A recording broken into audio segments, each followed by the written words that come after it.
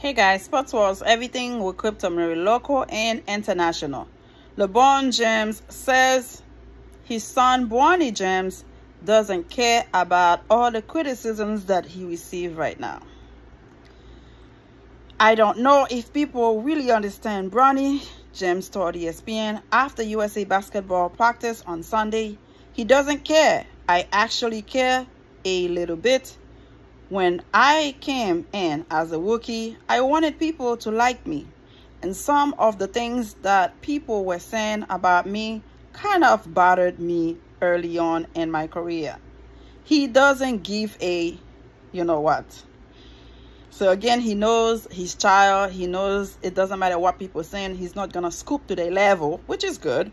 He does not care about nobody. He doesn't even listen to that stuff. He's like the coolest. He's like the complete opposite of his dad. His dad will say something to address the critics. Bro does not care. Everything that's being said about him, he really does not care. Subscribe. Thank you.